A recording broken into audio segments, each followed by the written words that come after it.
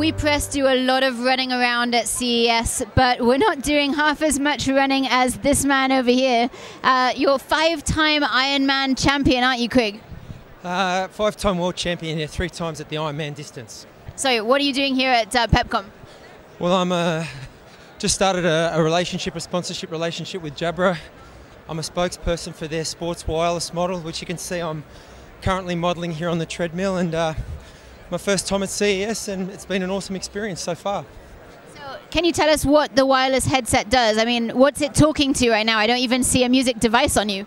Yeah, I've got my iPhone here on my arm, so yeah, it just picks up the music wirelessly, and unbelievable sound quality, extremely comfortable.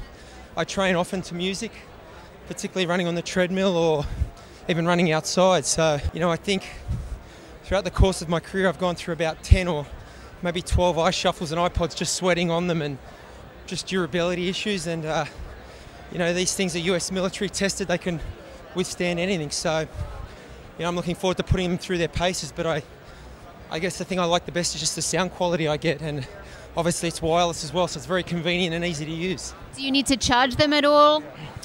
Well, they have a wired model, which you don't. Obviously you can plug directly in, but the wireless ones you get about 5 or 6 hours of use, and then you just plug them in as you would a mobile phone, charge them up, and it doesn't take long to recharge them. So you can run a marathon with those in and not worry about them running out?